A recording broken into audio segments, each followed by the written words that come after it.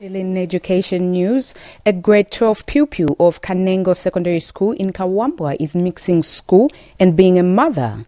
Gloria Kaunda, a mother of a 2-month-old baby, has a rare routine of being in class and breastfeeding her baby in between classrooms. Shalala brought us this report.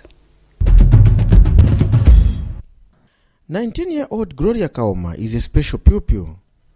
She's a grade 12 pupil at Kanengo Primary School in Kawambwa district. Last year, she fell pregnant. Despite stigma from her friends and society, she refused to withdraw from school. She soldiered on until she delivered 2 months ago. Now, Gloria is a mother and a pupil. School yanji nalesambirira so nasana kwatefu nomba abafasha bandi tabandekereze bashire ntungiriro kuntwala ku school until nakwate omwana nawera pa school. These days omwana wanje akwete 2 months abanandi abakobatsi bakwate abana beikala panti school very important ngawata basambirire tapalefe bengachita so nango bakwate omwana nango bapela amafumu bakwate amafumu belaikala kumayanda bale konkanya mpufene school panti school is very important. She says even after delivering she faced a lot of stigma from her fellow pupils. Pa first banensekero nakwetefumo nomba pana kwate omwana bafya balisekelela. As a mother, she has to share her time for parenting and class.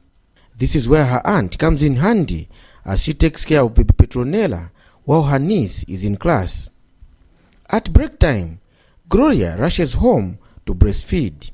Ngakwate ifini omwana bali suminisho ngakwate omwana fuida yabweda ku school. Nkwa ifu afya chikutulesunga. Emkwai anamba tulasunga. Ifu tuchita. Mkwai tumuleta nyina samkumoshe for breaking afu. Emkwai. Her fellow pupils have kind words for Gloria. Today I'm grade 12.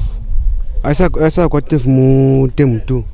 Asa leka kukusa ku school but twari na twari mukusere chat. Wanangu ndakwate mu just continue class ku school until asa kwate mu yakula asa kwate omwana. Babite 1 month asa konganya pokisa ku school.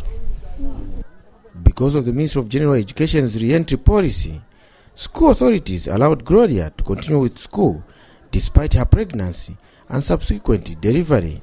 Because we are trying to educate the young child, unlike it was the way it was previously, whereby a child once she becomes pregnant, she's kept at home and that's the end of it all. But at the moment we are giving them a chance to continue learning, which is a part on the part of the government. At the end of this year, Gloria is expected to sit for her grade 12 examinations. She's one of the few school-going girls who resist the temptation of dropping out of school due to pregnancy. Shalala, ZMBC News in Kawambwa District, Luapula Province. General Education Minister Dennis Wanchinga has commissioned